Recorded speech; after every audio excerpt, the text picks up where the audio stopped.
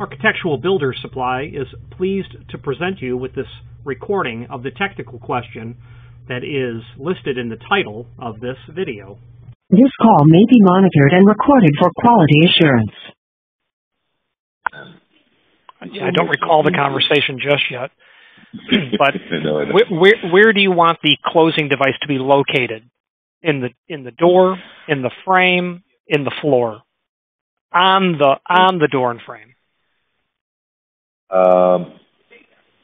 Do you have like a hinge with a closer, like integrated? Well, there are spring hinges, of different types. I think that's an awful way to try to close a door because it's nothing other than a spring. For instance, how heavy is the door? I would say 150 at least. So not very heavy, but that is most definitely heavy enough to dissuade someone from considering closing a door with a spring because it's just wind it up and let it go. With hydraulic control, you can elegantly control the rate at which it closes. With a spring, you can't. So if you have a hinge with a spring, you cannot adjust the strength. Sure, you can adjust it, but that doesn't give you control. You might say, oh, it's too fast or it's too slow. Ultimately, it's not control. It's just getting it set to where, yeah, that works. But if you want to control the opening, then you need hydraulic or pneumatic, but hydraulic control. So as I see and what are the options for the hydraulic? Yeah, hydraulic. So that's the question. Where would you like to put this? You can put it in the header. You can put it in the door.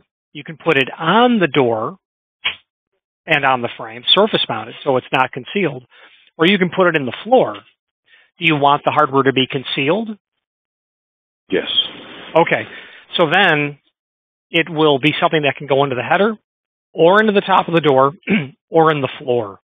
Those would be the locations. It will be the header because it's a building entrance and, we need to have the ADA seal. Yeah, so that's going to be tricky because stack pressures in buildings, air pressure, you lower that. So what happens is when you reduce the when you reduce the opening force, you also therefore reduce the closing force.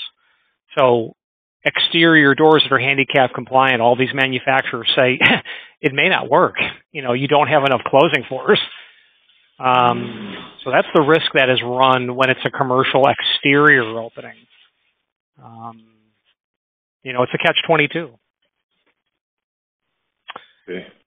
Now, one thing that could certainly lend to your advantage is putting it in the floor, because you could use a floor closer, of which you mentioned Dorma. They do floor closers. They do overhead closers as well. Putting it in the floor allows you to accomplish two things. Very elegantly handle the weight of the door, because it's all borne by that floor closer, which is borne by earth, right? And you'll find, because you're very efficiently hanging the door, not putting it on hinges that you're fighting against the hinge itself, you have a better chance of that working for you in terms of reduced opening and closing force. He told me he didn't like the Dorma closer he has right now. I didn't ask why because I wanted to talk to you first. Yeah, I don't like them either in the sense that I like Dorma, but you see the Dormas on the front of all the Apple stores. Most of the Apple stores I walk into, the closer doesn't work right. If it's a floor closer, Dorma's not the one that I prefer. I prefer Rixson.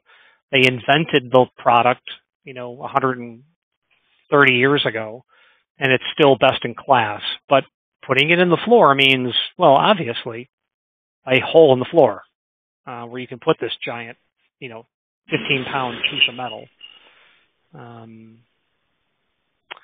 Do you have a video That's how I met you, by the way, with watching your videos in YouTube. Do you have a video in YouTube of this option that you're talking about? No, I don't. Not that I mean, I'm sure that I have floor closer videos somewhere. I don't recall one, but that's just a trip into the Rixon catalog, or for that matter, the Dorma catalog. They're gonna, but if your client already says, don't give me Dorma, let's just not look at Dorma. We'll look at either, if it's a floor closer, we'll look at Rixon. If it's overhead concealed, we'll look at LCN. And at this point, it's just looking at their catalogs, either the Rixon or the LCN catalog. Can you send me that? Yeah, it'd be my pleasure. That'll be amazing. If you can send me the Rixon and the other one you said? LCN, Lima, Charlie, November. Okay.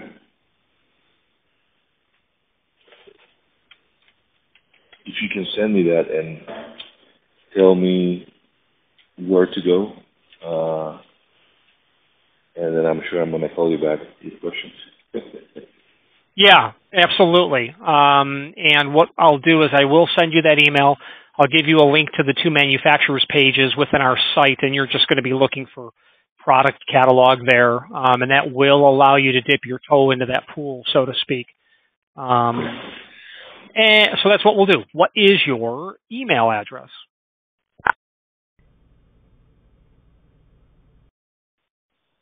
Just for you to know that there's no space because of the molding between the door and the transom to put closer that is visible. It has to be some type of concealed closer. How are they closing the doors now? He said he had, you can see that one door, which is the right door looking from the outside, has pivot dorma hinges. I imagine there's a closer there in that hinge, right? Or no? I don't see any hinges. There's one door with hinges, like square hinges, and the other door has. Oh, I see that. Pivot dorma. Oh, yeah. Yeah, they've got two butts on one door. Yeah, they've got either a pivot or a floor closer. How are they closing that door now? I don't know. I thought it was like the hinge, the dorma hinge had a closer by itself, something like that. I doubt that's dorma down there. So if that right-hand door has a floor closer, what's the premise? What are you working on? I mean, what has to happen? I mean, what does your client need to accomplish? What I understand, he will have one door closed all the time, right? The left. And it's a big building, so he needs that door to open and close behind you. Okay, so the specifics. Mm-hmm. So the answer is they want to make that door self-closing. Mm-hmm. Okay. So it would be, in my opinion, there's no chance that there's no closer there now because that's an exterior door. It has to close. I would think the inactive door is just always held closed and that there's likely no closer there at all. Yeah. He opened the door just for us to, or for me to quote. Yeah.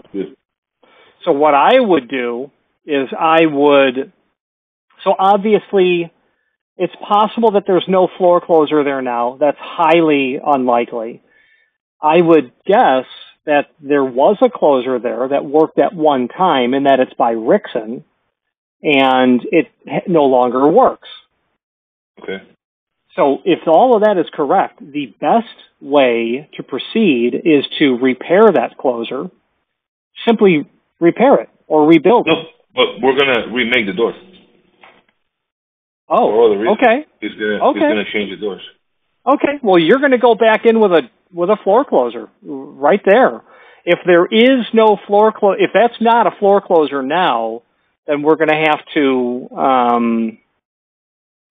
we're going to have to do something else. But the next thing is to determine whether or not there is a floor closer that will require someone stand in the opening and look down at the floor where that floor closer body would be. And the way that the threshold has been prepped will be very obvious as to whether or not there's a floor closer there. I've never seen one, Richard. Can you show it to me in the catalog that Richard that you sent me? Rickson. Did you ask your client, did this door ever self-close? I would ask that. Okay. Because if it did, then there has to be a floor closer there. He told me that he had a Dorma closer, but he didn't like it. It's probably not Dorma that's there. That installation is decades old, and it's going to be Rickson, if anything. Mm-hmm. Okay. If he had Dorma probably somewhere else and doesn't want to use Dorma on these doors. Maybe just pivot hinges, right? Well, that active door in these pictures has either pivots and is not and never has been self-closing, or there is a floor closer there that simply no longer works. Okay. So I do have to ask him if he has a floor closer, right? Well, you should ask him, has the door ever been self-closing? And if he says yes, you'll say, well, where's that mechanism? And he'll probably say it's in the floor. Would be my guess. The reason that's important is because it will completely change your approach to making these doors. Okay. You want to use a floor closer. It's the best way to close that door. And that door, if you are mimicking that with new material, that door is going to be super heavy. Mm-hmm. And the floor closer is going to be the way to go. Doors don't look in bad shape. My goodness, what are you going to do with those when you pull them out? Are they going to put them in storage and save them for the future? They throw them away. Yeah. No, stop that. Don't even say 100%. Those words. No. 100%. That's how old is that building? That building's from the 1910s? I can tell you, it's a big building. It's 47. That's impossible. What you just, no way. No. Those doors are worth money. 47 Plaza Street. Where's that at? We're just in Brooklyn. Oh, this building is ancient. Yeah. Yeah, those doors can't be thrown away. That's crazy talk. That's history. That's history. The glass alone is a fortune. No, the glass we have to take it out and install it in the new. I got it. Yeah. I hear you. Won't be much left. They should still put them in storage. You never know. In the future, it might be nice to have backups. It's true. Yeah, I would like to store every door, Richard. Very expensive. It's so funny. I know what you mean by that. If I had infinite space, yes, I know what you mean. Mm-hmm. Yeah. And then you can sell it. There's people that buy this type of stuff, but it's very hard, Richard. It's very hard. Yeah, There's sure. so many good stuff coming out of this Brooklyn project. But, to resell it, just to move it, classify, bring it to a storage, Yeah, it's very expensive. It's very expensive. Yeah, it is. So I should ask him, did this door ever close? What type? He's going to tell me yes, right? If it had a self-closing mechanism. Then I should ask him how, right? If it was a closer, or how did they do it? Yeah, where is that closer? If not, then I should recommend using a foreclosure because it's the best way. Why? Because of the way that a floor closer carries the weight of the door, you are not asking hinges or the jamb or the style of the door to carry the weight. You're asking the earth to carry the weight. The problem with the floor closer, if there's not one there now, is to use one, you would have to substantially prep that concrete floor. The reason that you might want to investigate a floor closer is because an overhead closer is really only going to top out at about 200 pounds of door weight. After you get out of 200 pounds, the factory's going to say, well, it's not meant to close a door that is that heavy. For a big building, it's going to be open a lot of times a day, right? Yeah, well, that's the other thing. You're going to want something that can do the task, and that is a floor closer, because overheads are not meant for the weight. Because they're not hanging the door. Well, you'll have a bottom. Well, you could do it independently hung where you have hinges. But a floor closer is the type of product that you see on these exterior high-volume applications with heavy doors. And which one would you recommend from the... Well, it would depend on the ultimate. Yeah, the 27 is what you're going to end up using, the Rixson 27. Rixson 27, let me see from what you sent.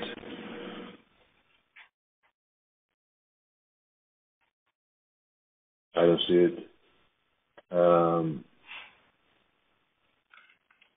Have the Rixson. So in page 1. I don't know which document you're in.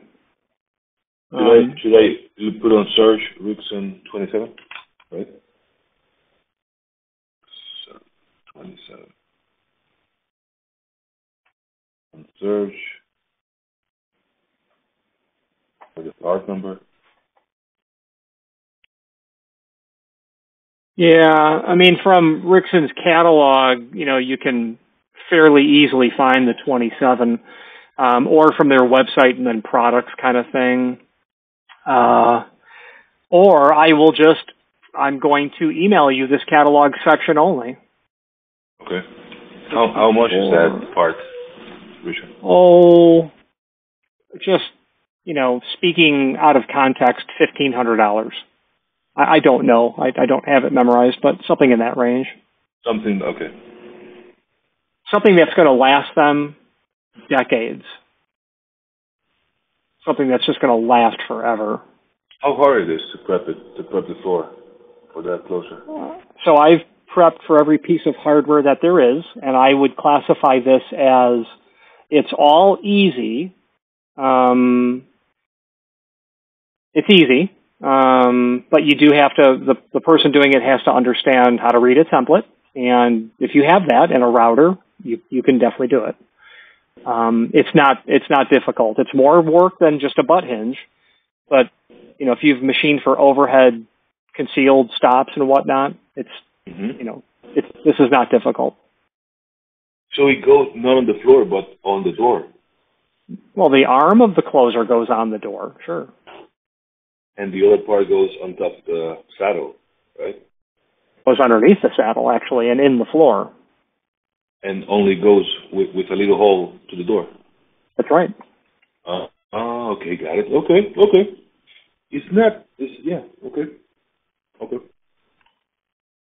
Yeah, if you can send me that link, I would appreciate it. And I'm going to call the customer right now and find out. Yeah, definitely. Yeah, if there has to be a closing device there, because those exterior doors, people aren't closing the doors behind themselves. Yeah. I don't think so, yeah. I don't think so. Maybe he doesn't have anything. I'll call him right now. I'm going to call him. Yeah. Awesome. Thank you, Richard. You're the best. I love you. I'm going to send you these doors if I can. I look forward to it. You know what? I love New York. I'll go to Brooklyn myself and pick them up. Anyway, so there you go. There you go, Richard. Thank you. Thank you, sir. Bye-bye. Yes, sir. Bye. Architectural Builders Supply hopes you have enjoyed this program. Again, thank you for watching, and if you've enjoyed this video, please click thumbs up. Please subscribe and maybe even send the video to someone that you know. Thank you.